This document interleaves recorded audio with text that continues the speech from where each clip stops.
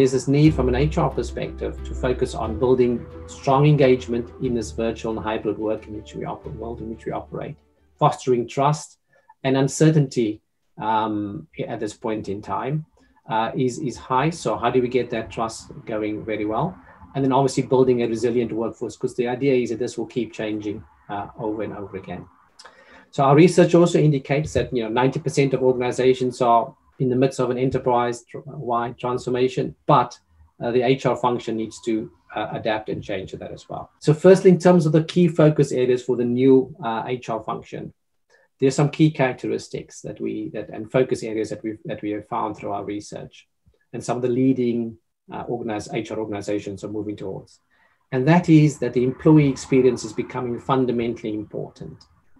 HR is being looked at to take the lead in architecting what we call the employee experience, using the customer experience, which has been around for a while, as the basis for that, but now a increased demand and expectation that the experience that employees have in the physical workspace, in the digital workspace, is intuitive, is easy to use. It builds trust and resilience. And of course, it's mobile enabled is a huge expectation. The use of cognitive tools, I mentioned that earlier, playing a key role from an HR perspective.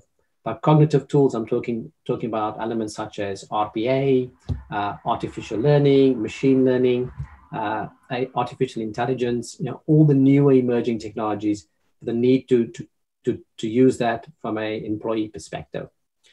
We also see a move to much higher levels of expectation around personalization. So there's hyper-personalized expectation that employees now have of any organization. So, self-service has been around for a while for most organizations. Some of the early adopters moving to chatbots and virtual agents and using that to create higher levels of personalization. The expectation from HR is that HR, becomes gives you the ability to create much more deeply personalized, employee-centered HR services, skills becoming the new currency, and in fact, decision-making now being driven by data and insights, and that decisions not only give you a historical perspective, but like I said before, have a predictive capability.